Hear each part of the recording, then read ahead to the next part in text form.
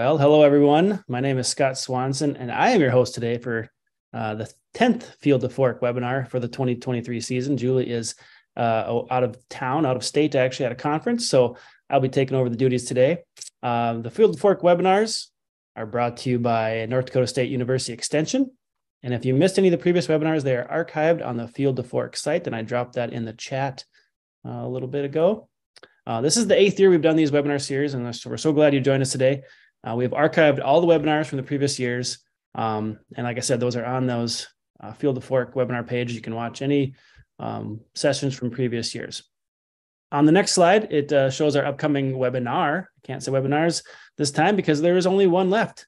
And it is our host, our normal host, I guess, Julie Garden-Robinson. She'll be the presenter next week. So we hope you join us for that one next week as well.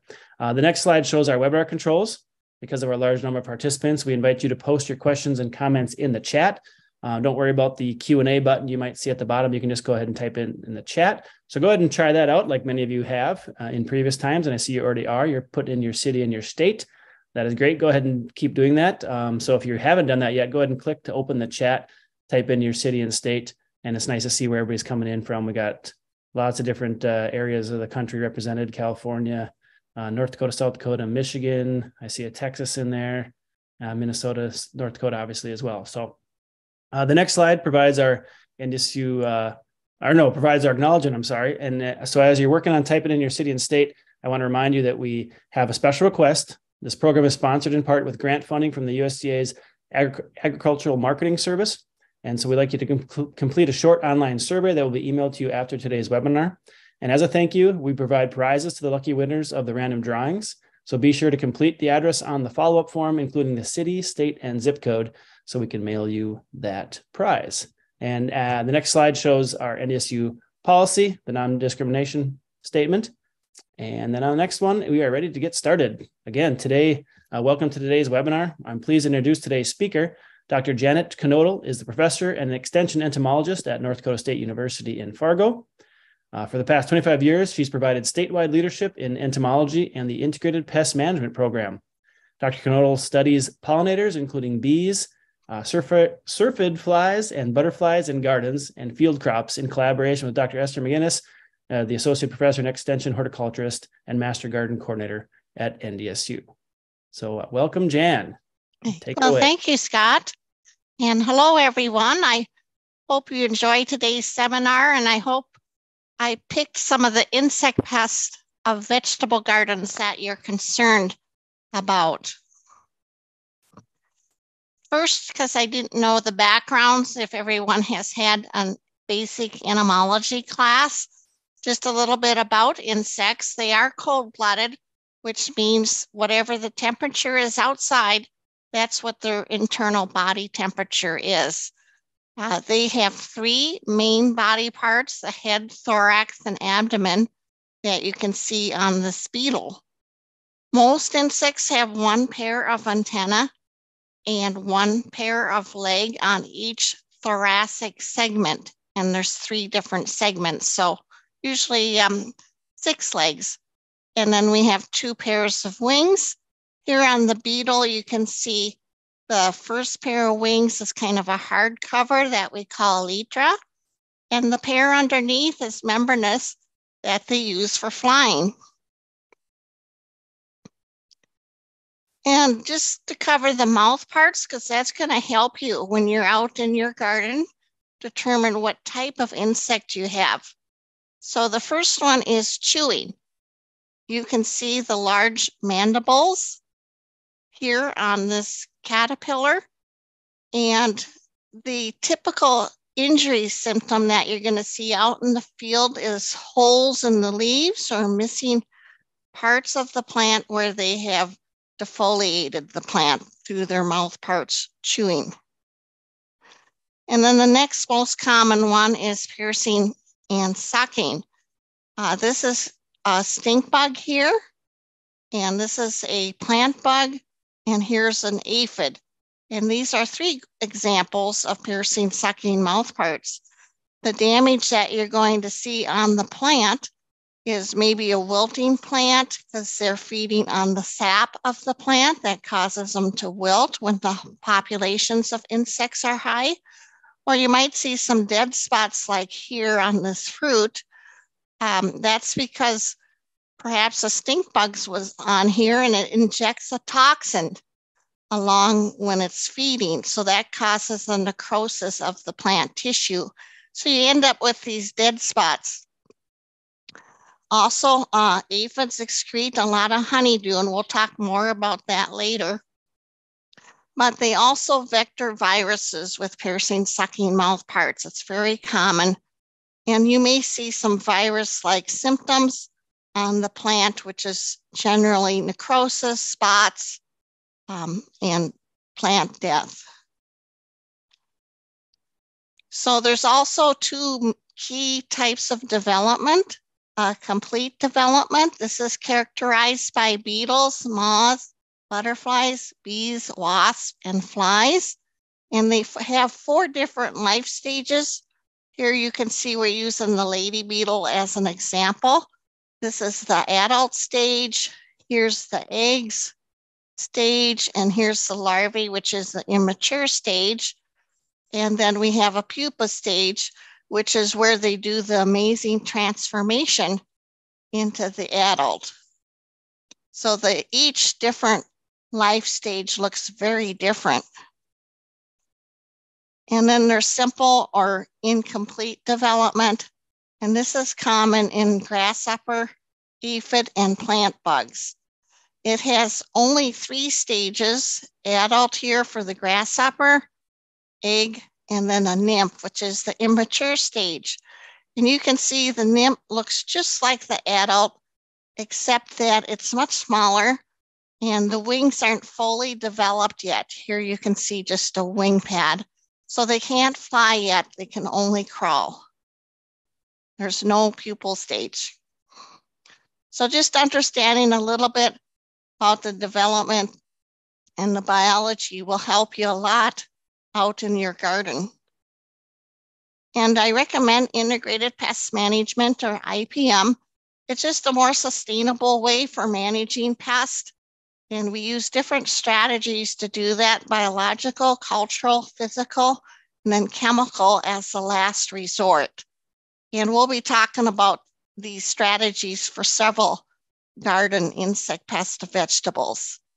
And here's a fact sheet on IPM if you want to Google it from NDSU, but it's more for field crops, but it will give you some more background on what IPM entails. So we do have a toolbox in IPM, and we kind of recommend that you use this in your garden. First and foremost is pest identification. You need to know if it's a natural enemy, a good insect, or a pest that's going to feed on your vegetables. And then you need to know when to get out for pest monitoring.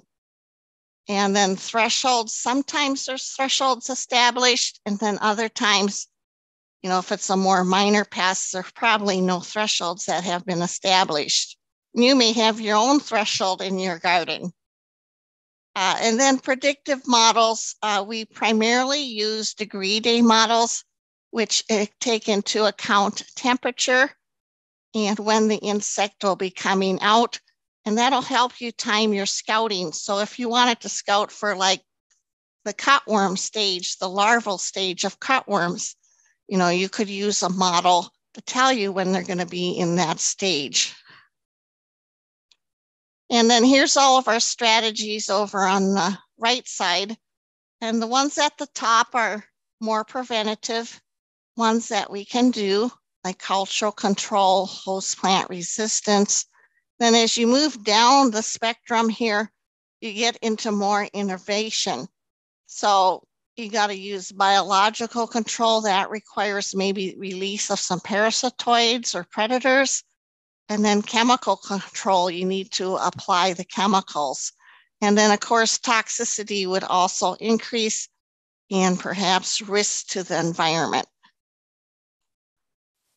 So first principle, know and identify the pest or insect. And here we can see that this is a lady beetle, and this one's the spotted cucumber beetle, which can be a pest in your garden. Then scout, you need to know when to get out there and if there's any information on thresholds, and then you need to know how to assess and do counts. And then finally, integrate, you wanna, don't just rely on the chemicals and reach for that first. Make sure you're practicing some of the other strategies like cultural and physical control, especially if your garden's small enough. So we're gonna just go through some orders of insects, and I'll talk about some of the key insect pests of vegetables. Hemiptera, hemi means half, and then ptera means wing. And here you can see, this is the brown marmorated stink bug. That's an invasive insect pest here in North America. Hasn't been confirmed yet here in North Dakota, but we have had several interceptions, I guess I should say. But you can see half of the wing is membranous, and then the other half is kind of more leathery. So that's how it got the half wing. So in plant bugs, leafhopper, aphids are all in this group. It's actually quite a large and diverse group. And they all have that piercing, sucking mouth part in a simple development. Phytophagous, which means they can be found on multiple plants. And many of them are good insects as well, predators. Aphids. So they're very, very small and usually found on the undersides of leaves. So you need to make sure you pick up that leaf and look at the bottom for aphids. And they're usually kind of pear-shaped. There's many different species on vegetable crops, but you can always tell it's an aphid because of the cornicles here, kind of look like tailpipes projecting out the back end. And color can be varied. Green is pretty common, black. There's red ones and gray. So you can find just about any color. So look for those tailpipes to confirm that it's an aphid. And then they have different stages where they can be winged or they can be wingless. So it just depends on what stage they're going through right now. So you may see them with wings. That means they may have migrated in recently and they're on found your plants. Or if they're going through reproduction mainly and there's plenty of plants, they'll be wingless. So and the other thing with aphids is they reproduce so fast. It's asexual reproduction called parthenogenesis, and they're all females that are born pregnant. And then they give birth to live young. And then those live young mature quickly, usually 5 to 7 days. And then they're ready to give birth to live young. So you can have a telescoping of generations, and they can quickly go from 10 to 100 to 1,000 to 10,000, in 10 days. And especially if the temperatures are moderate, 72 to 80, that really favors the population increase. So you got to watch the aphids quickly, or quite often, I mean. And then here's the honeydew. Because they feed on the plant juices and sap in the phloem, they have high protein and lots of sugars in it, so they need to excrete that, and they do that in the form of honeydew. And you may notice the leaves are actually sticky and shiny in the sun, and that's from all the honeydew that they excrete. And then you can get black sooty mold growing on the honeydew. And you may also observe ants tending the aphids. That's because they like to feed on the honeydew, and they actually protect them from predators. But as I mentioned earlier, aphids are the #1 vector of viruses and other plant diseases.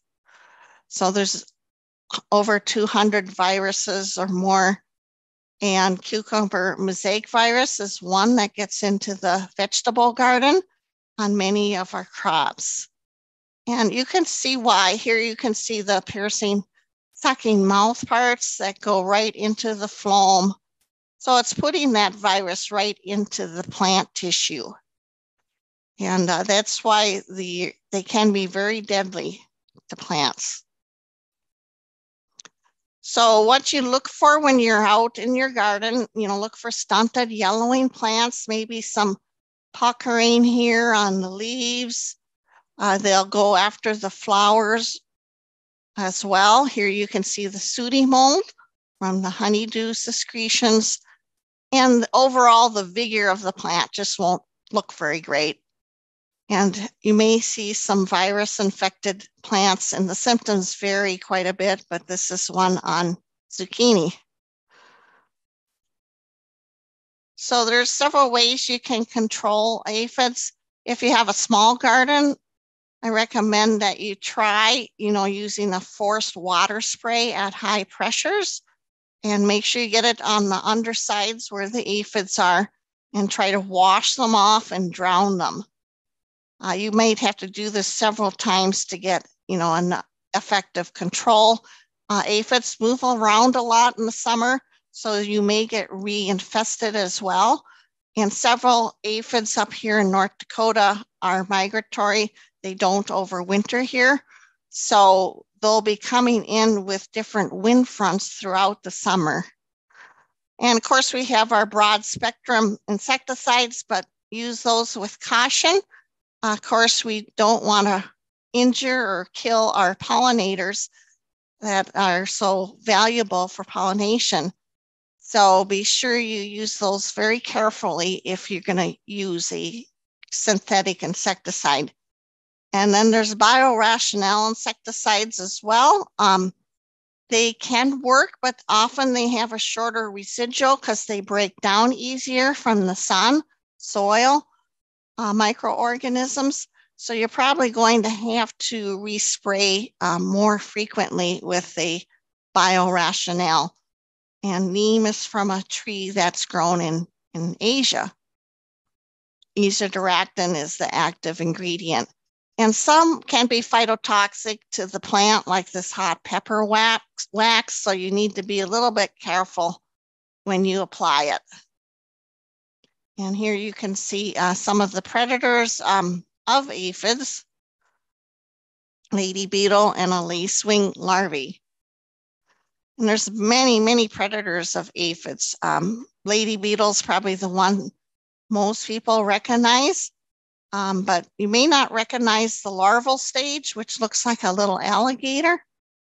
And then here's the resting stage. I get at least 10 questions every year about this because they see it's attached to the leaf. They think it's another insect pest that is sucking out the juices of the plant, but it's just the pupal stage of the lady beetle. It's just attached to the leaf to complete its development. And they eat a lot of aphids, as you can see. Adults, over 300 aphids per day. It does vary by species, but this is kind of just an average. Larvae, 30 to 50 aphids per day. So you want to see them in your garden. That doesn't mean you have aphids, though, or some other insect eggs or small caterpillars. Hoover fly or syrphid fly is a fly that mimics a bee. And this one doesn't do anything to the aphids. It's a pollinator, actually. Feeds on the flowers, nectar. And then the larvae, though, are voracious predators. They kind of look like a slug. You can see they're headless and legless. And they'll consume up to 400 aphids during its development. I've seen all different colors, red, black, white, yellow. So they'll be all different colors, but they kind of look like a very, very tiny slug. And then we got the green and the brown lacewing. Again, these don't do much feeding, but the lacewing egg is laid on the stalk, and for a good reason, because once the larvae hatch, they'll eat the siblings that are hatching from the eggs right next to it. So this one is voracious, known aphid predator, consumes about 200 per week.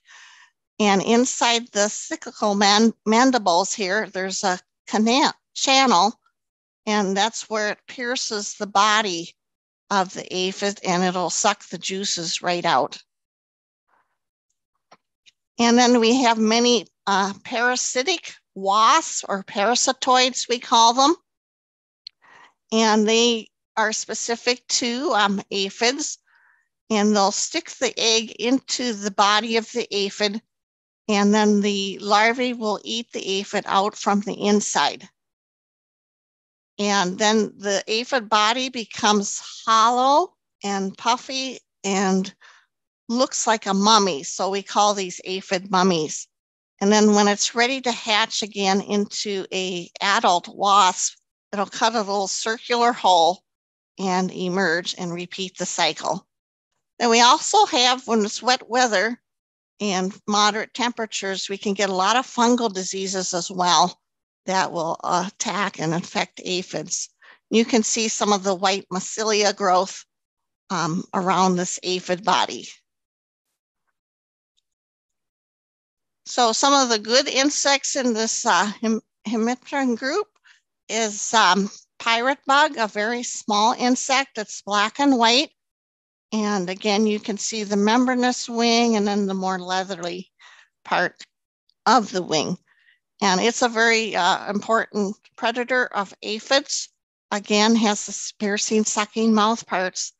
Here's the immature stage. It's more of a reddish color with the red eyes. Here it's feeding on some eggs. So then there's the assassin bug. This is the wheel bug. You can kind of see its little spokes there. It looks like half a wheel. And they're very voracious predators as well. Here's the nymph stage. And damsel bug. This one's very common. A lot of people think it's a pest, but it's not. It's a nabbed bug. And you can see it here feeding on the tarnished plant bug, which is a terrible pest. And here we have an aphid that this nymph is feeding on. So again, you're going to see a lot of different insects out there, and not all of them are insect pests, thank goodness. Moving on to the coleoptera, or the beetle. That means shield wing for a good reason, because that top wing, as I mentioned earlier, is hard, and it's called the elytra. And they have the chewing complete development. Larvae are often called grubs, and they're phytophagous, often on multiple crops. So first, I'll just talk about a couple of soil insect pests that you may have encountered. Wireworms. They have a very long life cycle, 3 to 5 years, and they spend most of it in the larval stage. The larvae are kind of heavily sclerotized or hardened. That's why they have a darker brown color, but they do most of the damage to the vegetable crops. They'll feed and tunnel through the seeds, killing the seed, and also into tubers, the crops that have tubers like carrots, potato, and you'll see these little narrow tunnels into the potato. Now the adults are not a problem at all on the vegetable crops. They don't do any damage. They're known as click beetles, and if you turn them upside down, they'll make a clicking sound as they try to right themselves. They have a little mechanism on the sternum that they click to get themselves to the right side. And then another soil insect that we have is white grubs. Again, these are from May or June beetles that we see flying around at our lights at nighttime. So keep the lights off around the garden, because you don't want the lights attracting the May, June beetles. They'll just lay the eggs right into the garden then. And they got generally a 3-year cycle. And the larvae cause damage in soil, and they feed on the roots of plants. They're mainly a key problem on grass, your yard, and golf courses, and turf. So that's where the beetle often is the most damaged, but they do get into your garden as well once in a while.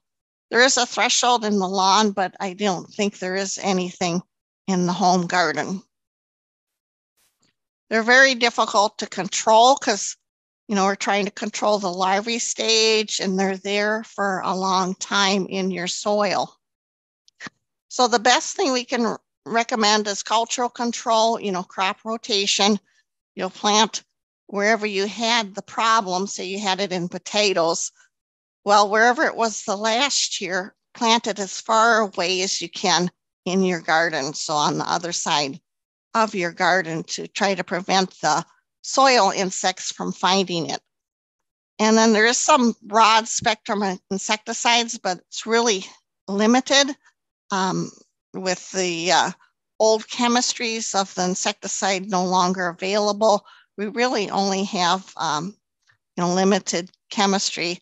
Carbaryl is probably one of the most common ones. There's granular, liquid, and powder formulations, and you apply it right into the soil where you're going to be planting in the row. Usually for soil, I recommend a granular formulation because it's safer, and it does a better job killing the soil insect because they're around for a long time, and it provides a little longer residual. Now, there is some biorationale insecticides for the grub. There's nematodes. They're called neem-seek, and there's different species of nematodes in the formulation, but you need to keep the soil moist. They need moist soil to move around and find the pest. And then there's a fungal disease, Bavaria bassiana, but I don't think that would be fast acting enough, but it might help prevent or reduce the population for the next year. And then adults, you can try with neem and the pyrethroids again, or pyrethrins, pyganic. And I usually go to Arbico Organics to find out about the organics insecticides. They have a fairly good list of things that are available. And then flea beetles, they're a big problem here. I hear about it every year from both the gardener and our canola growers in North Dakota. A very tiny, 1/16 to 1/8 inch long, mainly black, metallic, gray, bronze. Some of them have stripes on the wings. And you can see the enlarged hind leg here, and that's used for jumping when they're disturbed. They're on a lot of different vegetable crops, so mainly the Brachaceae group, radishes, broccoli, turnips, cabbage. There's one that's potato flea beetle. There's a spinach flea beetle, so there's some of them are more specific to just a handful of crops. And I do some work on this species, these two species in canola here in North Dakota. And we're also having problems with them, and the populations are especially high right now. So what you're going to see when you're out there is you probably will see the flea beetles hopping around. They're active during the day, and they love the sunny part of the day. And you'll see the pitting, the chewing mouth parts cause all these little irregular shaped holes, and then the pits sometimes coalesce and form a larger hole.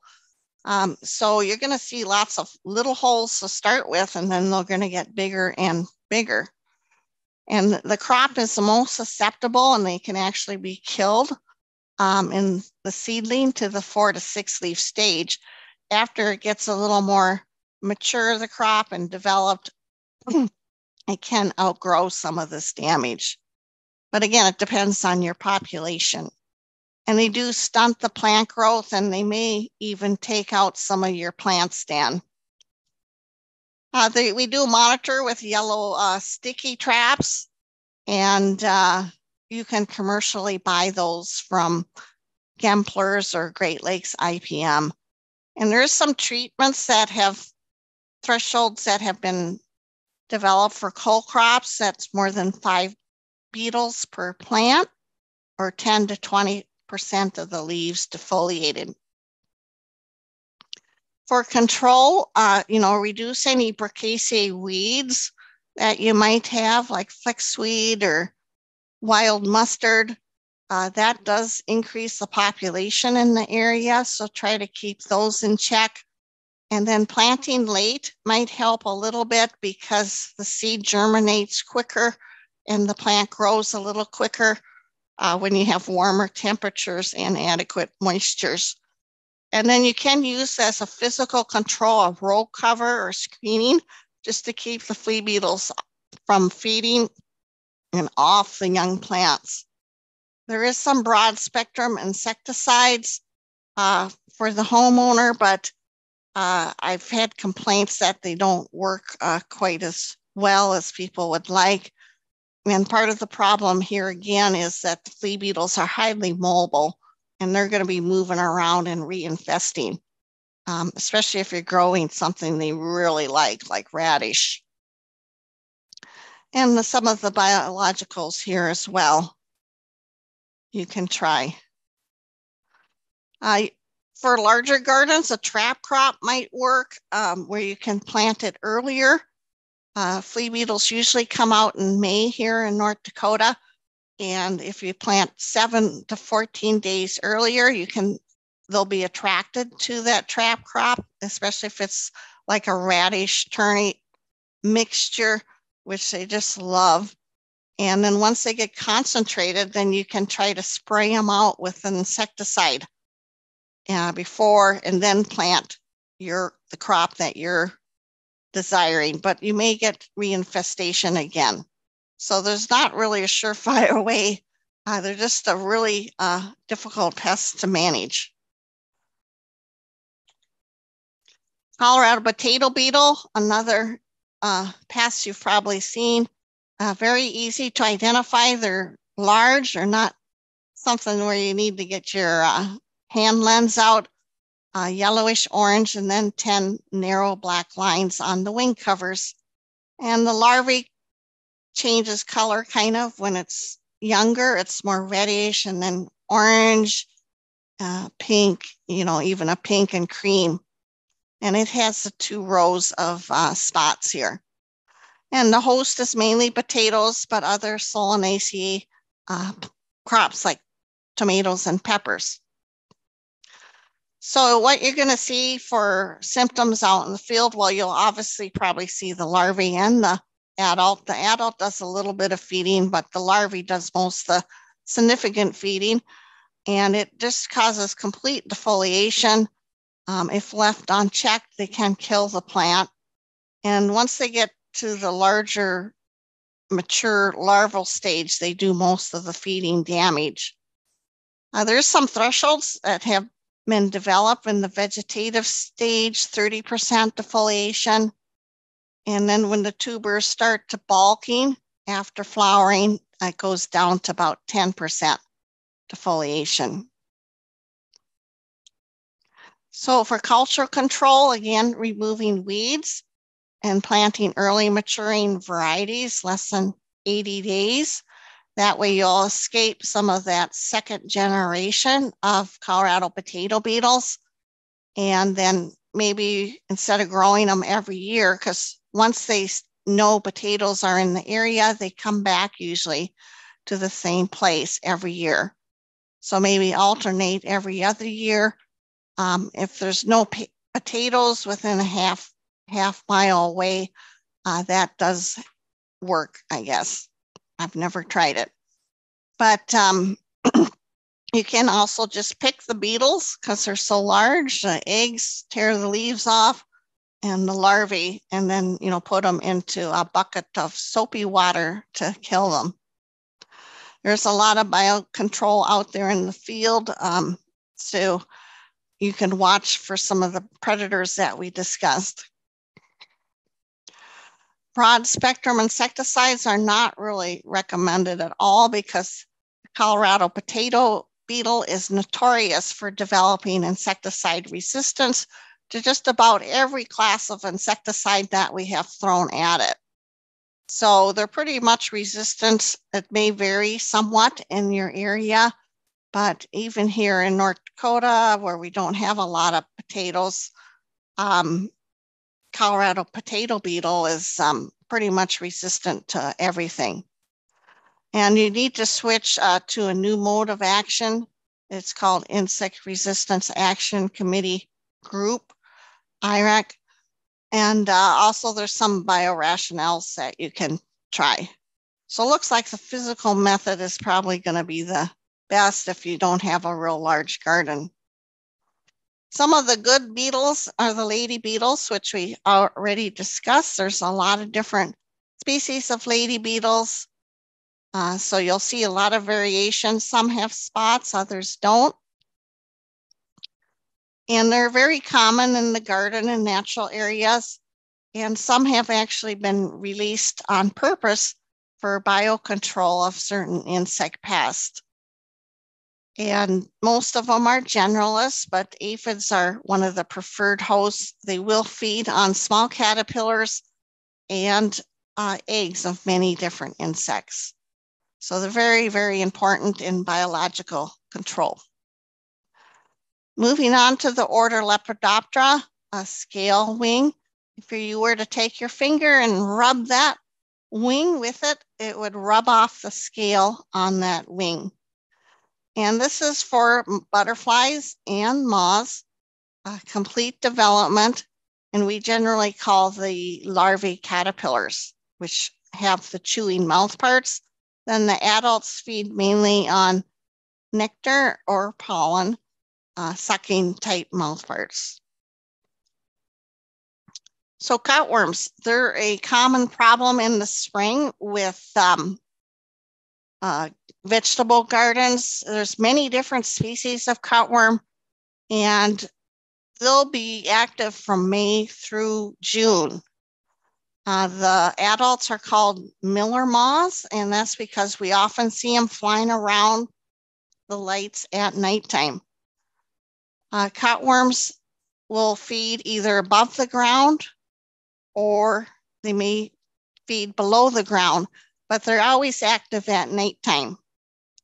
They generally will feed on the roots, leaves, and then once they get large enough, they'll cut the stems of the plant. And here you can see a close-up of the mandibles. And the variegated is one of the more common ones in the garden. But there's different behaviors in the cutworm caterpillars. Some of them are climbing, so they'll actually climb up and cause defoliation. Then you have the subterranean ones, which stay below the ground and mainly feed on the roots. And when they're mature, the caterpillars can be very big, up to 2 inches. Some of them overwinter here, others migrate in. So it just depends on the species of cutworm that you're dealing with, but you don't have to worry about identification. You just need to be able to recognize that it's a cutworm. Here's this one's curled up into a C shape, and that's characteristic of what they do when they're disturbed. And here you can see this corn was cut by the black cutworm. So they usually, once they get going, they'll just move right down the row.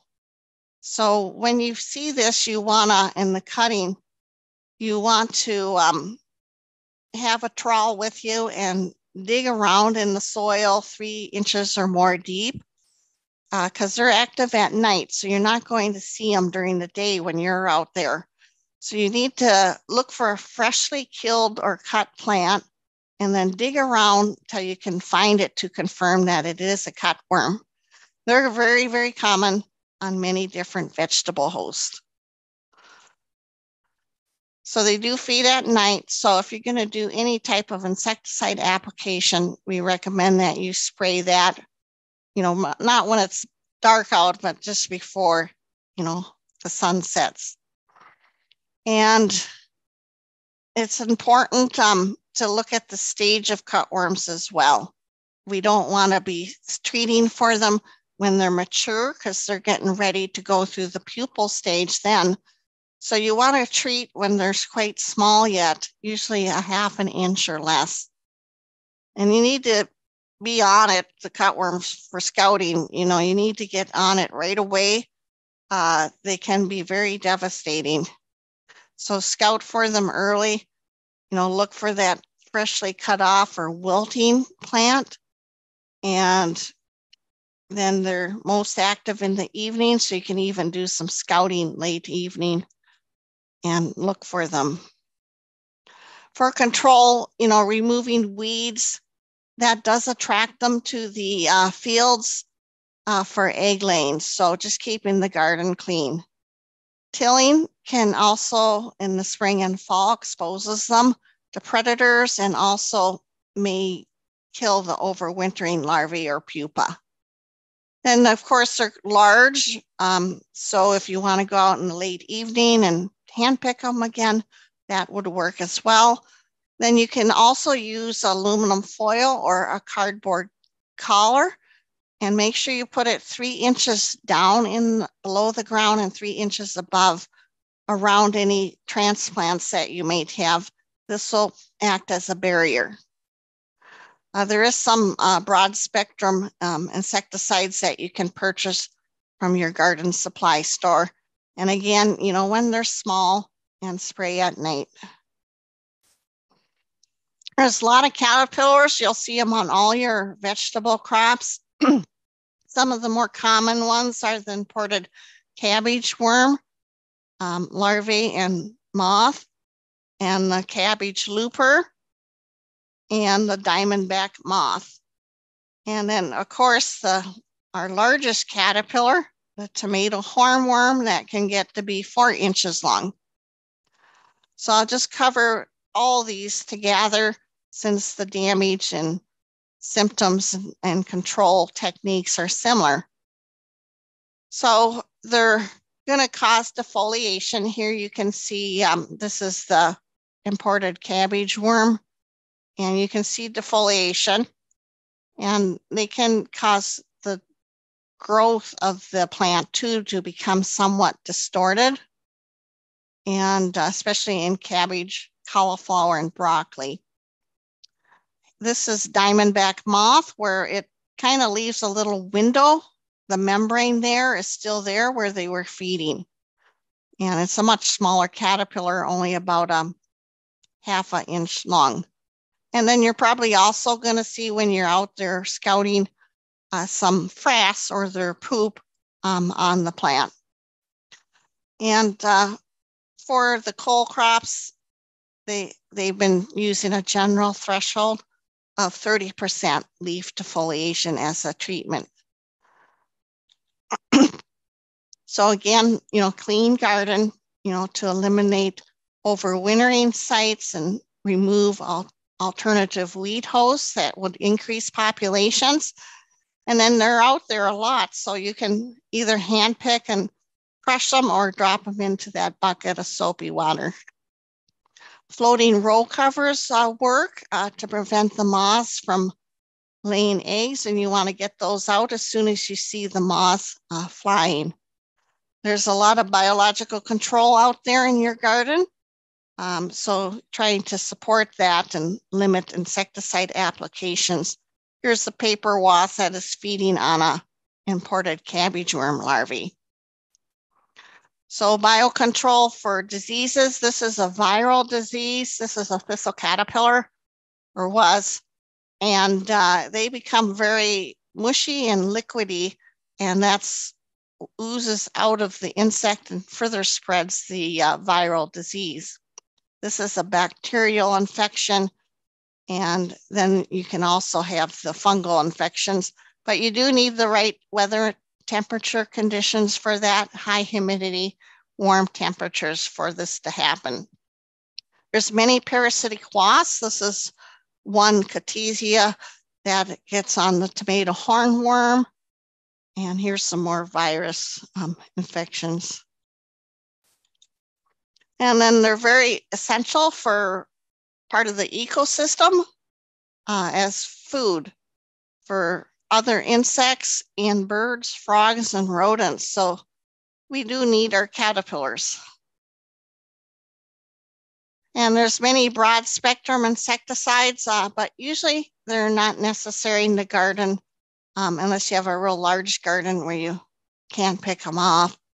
You can make sure, again, just like the cutworms, apply it when they're small.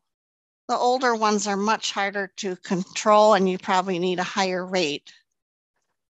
For biorationale, there's several listed here. And then also we have BT, Bacillus thuringiensis, Kerstachii for caterpillars. It works quite good. Here's another trade name, caterpillar killer. However, the key is getting it onto those young larvae. So you don't want to be too late with it because it has to be ingested. And once it's ingested, the bacteria will explode in their guts, create holes, and that's what kills the insect. And it works really well. I've used it, and it's much safer for natural enemies and bees. And it is for organic use. Here's some thresholds that were developed by Michigan State. I'm just going to leave these. I'm not going to go through them, but they're for your information. And they have more information on their website there. If you Google it, caterpillar pests and coal crops. And here's from the Minnesota website and some of their thresholds. Moving on to squash vine borer. This is a beautiful insect. It's in the clearwing moth Cecidae family. It's black and orange and very distinctive and has these black spots down the center of the abdomen. There's one generation per year, and the adults are most active in mid-June through July, about a half an inch long, and then the larvae's an inch long with a black to brownish head, and they feed for 4 to 6 weeks and cause the injury to the squash crops. And sometimes the pressure can be so high that it can destroy your whole crop. So here's what you're first going to see is this wilting, especially if you come out to the garden in the morning and it's wilting. That's a good sign you probably have squash vine borer. And then you'll want to start looking for holes near the base of the plant stem where the larvae bore in. And what you'll see is kind of a bunch of moist, greenish orange sawdust frass in that hole. And usually there's several borers per plant. And here's a picture of the hole. You can see that frass in there. And they dug out the larvae. So you can monitor, just look for the moths flying in the garden. And there is a pheromone trap, but it also catches similar species. So you need to be able to separate them and identify them. And then yellow pale, they're attracted to the yellow color. So you can put some water and dish soap in there to monitor for them. Cultural control, again, move where you have the cucurbits and then maybe alternate seasons. And also, if you do get a plant and it's just heavily infested and going to die anyway, just get it out of the garden and just put it into the garbage or burn it.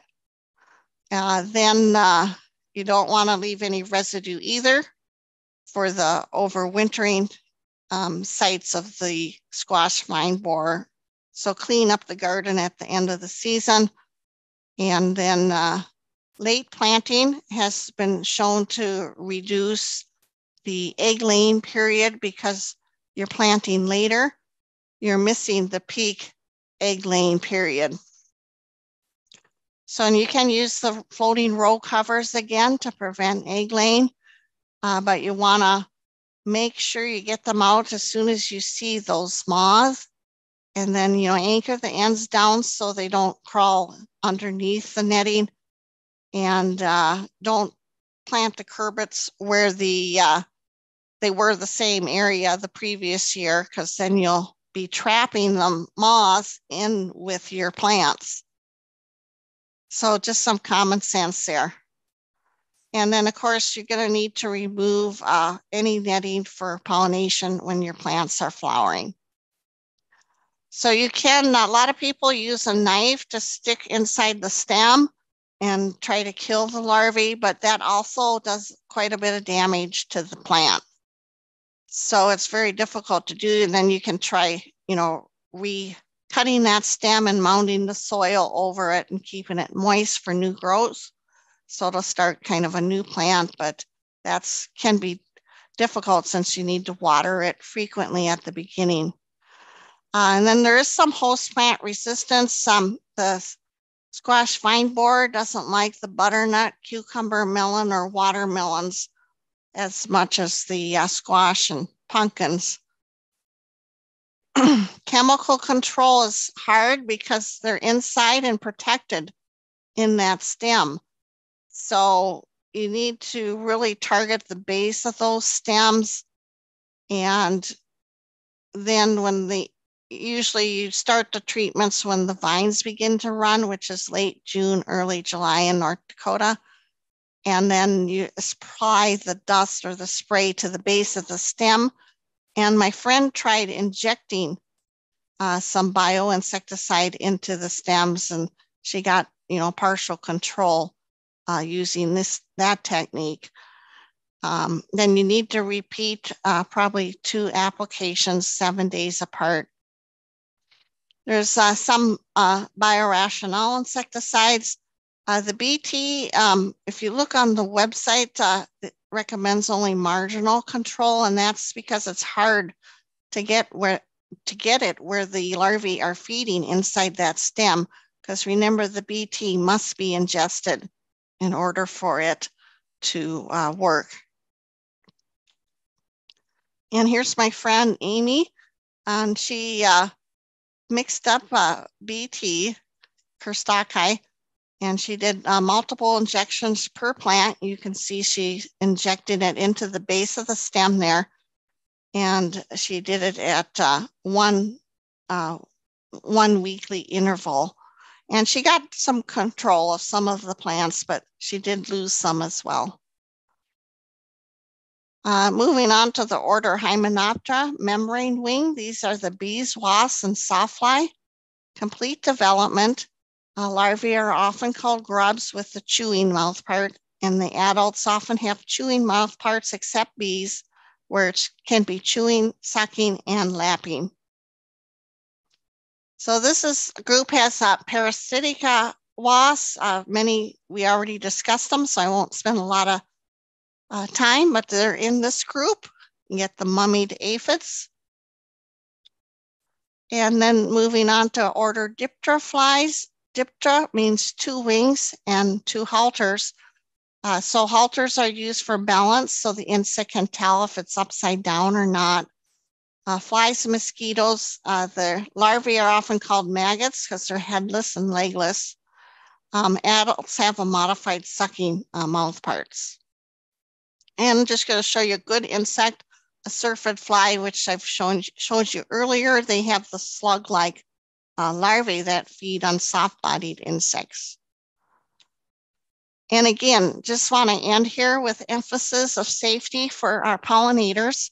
Many of the plants like muskmelon, requires bee pollination. Pumpkins, squash, and zucchini. So we need to be aware of what's going on out there with our pollinators. And please don't spray a flower or flowering crop. Just spray where the pest is, and so you can have more targeted sprays. We really do need to protect our pollinators. They're struggling And I try to avoid spraying blooming plants altogether. Or if I'm going to spray it, I'm very specific. The underside of leaves or the squash vine borer hole. And if possible, I use the least toxic pesticide and formulation. And I spray late in the evening when most pollinators are back in their hives or nest when the temperatures are below 55. Using short residual insecticides that break down faster also help. And that's all I have. And thank you for your attention. Jen, great. Thanks for your presentation. We do have some questions here. I don't know if you want to open up the chat yourself, Jen, and read some of them. There's some terminology in there that might be a bit much for me. If you scroll up, it starts with, I think Paul asked a question. Sure. Sent to us about 219 there. I see lady beetles along with aphids. Do I need to use insecticide as well? It depends. That's a difficult question because how many lady beetles are you seeing and how many aphids? If the aphids are just getting started, then you probably will be okay. The lady beetles will be able to keep up with the reproduction rate. But the aphids are so much faster than the lady beetles. Sometimes they cannot keep up. So you have to watch for that. And it depends on the weather as well. I've had thunderstorms that have come in and washed all my aphids off. And it has to be windy in a severe thunderstorm, but it does work. And also, the growth stage of your plant. Is it very young? They're more tender then? Or is it very mature? So it depends on a lot of different things there. The picture of the lacewing larvae lifting up the aphid. Yeah, that is what they do. And you can actually identify them with that behavior where they will pinch, the lacewing larvae will pinch it with its claspers there or mandibles and then swing its head back and forth. So you can actually identify it as a lacewing larvae from that behavior. Yes, flea beetles fly. They're very strong flyers, as a matter of fact, and they'll be able to find your little radishes. So wherever you plant them, they're attracted to some of the chemicals the plants emit, the pheromones. So, yeah, they will get on broccoli as well, any of the Brachaceae plant. We have time for questions. Oh, okay. A diatomaceous earth. Yes, that's kind of a generalist biorationale type insecticide. Diatomaceous earth is a little crystal, and you spread the dust usually on the soil or wherever the insect is at, and then they pick it up on their feet and it gets into their spiracles and essentially suffocates them to death. So yeah, it will work on insects like flea beetles. Be sure it is safe for the garden, but be sure you wash off your produce. Very good. Triple rinse it, because you don't want to ingest any of that. Anything? Codling moths and apples. There is sprays you can use for codling moth. I would suggest you get a pheromone trap and monitor so you know when they're present and also the density of the moth. And there's some thresholds. There's a lot of work in fruit that has been done in Michigan State, so you might want to check out their website. Yeah, there's a physical control is, probably underused, but it's very time and labor intensive, but it does work when you have the time. Okay, purchasing lady beetles and putting them into the garden from some of the biological supply companies. Yes, you can try that. But the part of the problem is the behavior of the beetles. Once you release them, they have the tendency or the behavior to disperse because they want to go out and look for prey to eat and food. So it can be a problem because unless you're in like a greenhouse, it's worked really well where you have them confined. But sometimes in an open field situation, like a garden in your backyard, they may not stay there. So how can mason bees come to my nest? I think putting out, I assume you're putting out some nesting boxes for them. They do like to face the sun as it comes up. And, you may be at a too shady area, or I just put mine kind of in a protected area too is good. And you just kind of have to experiment in your yard to find a spot where they'll come. There is some fact sheets on Xerces website that are really good and informative. So I would check out the Xerces website. Does late planting help with leaf beetle? Yes, a little bit. It's a cultural control strategy. So yeah, usually the first fields get hit a little bit harder than the later planted stuff because the beetles come out and then they'll find the earliest fields that they can find. So it could help. It depends kind of on I don't know what state you're in or anything. It might vary with if you're in California. Do insects develop resistance to BTs and spinosad? Yes, we have had resistance to BTs in the corn that are very widespread. All the GMO corn, the BT has been incorporated into that. And we have resistance in corn rootworm and nothing in European corn borer. Well, there is one event that growers have found with the European corn borer as well. So yes, they can. They're very adaptive and have developed resistance. Some insects better than others, like aphids, are notorious too for developing resistance. But yeah, we shouldn't take any chemical for granted anymore. And we're not seeing a lot of new ones coming to the market either. So it's kind of a scary situation. So that's why I promote, IPM and only using insecticides when you really need to.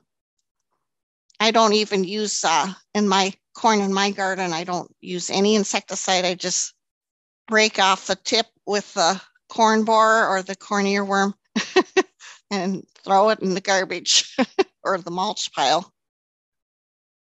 Well, Jan, thank you so much. That was the last question, and we're a couple minutes after 3:00 anyway, so we will sign thank you here.